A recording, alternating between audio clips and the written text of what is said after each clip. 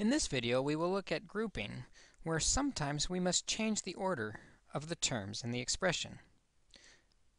When we attempt to factor by grouping, and the binomials don't match, we'll need to change the order of the terms. We do this by moving the second term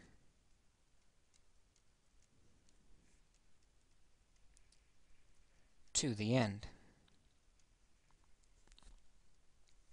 Let's take a look at some examples where this happens.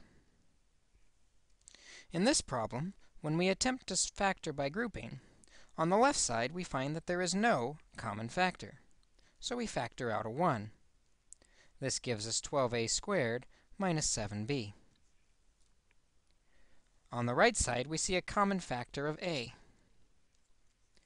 This gives us 3b minus 28. Notice our factors do not match. This will not work for factoring. Instead, we will take the second term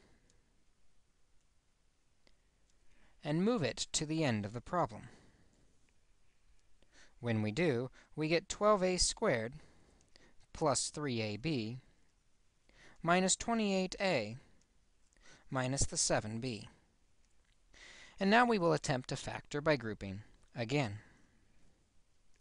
On the left side, we now have a GCF of 3a.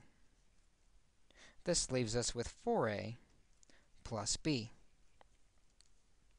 On the right side, we have a factor of negative 7. Notice we kept the negative, matching the sign from the problem. This leaves us with 4a plus b.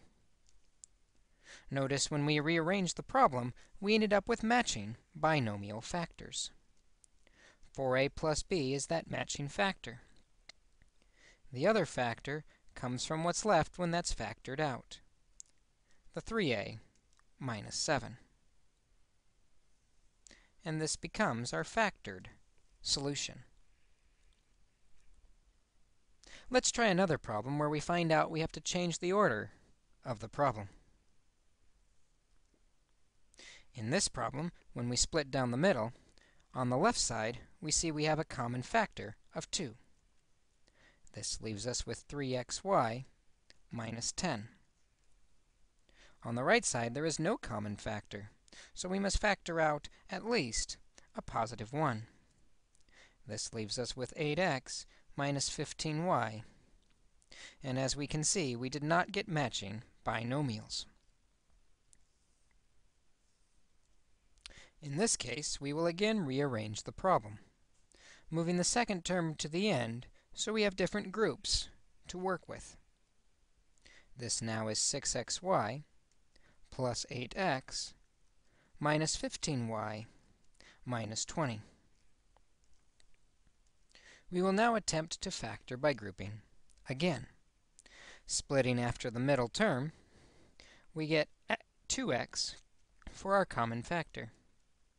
This leaves us with 3y plus 4. On the right side, our common factor is going to be negative 5. Notice when the middle term was negative, we brought the negative with the GCF. This leaves us with 3y plus 4.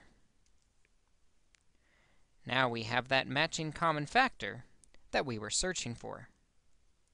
3y plus 4 is the first factor, and 2x minus 5. The rest of the problem becomes the second factor. While most of the time we can factor the problem the way it's written, on rare occasion moving the second term to the end is necessary, which we discover after trying to factor the GCF, and we found the matches. The binomials did not match. Only in this case do we need to move the second term to the end, and that will give us new groups and hopefully an expression that can factor.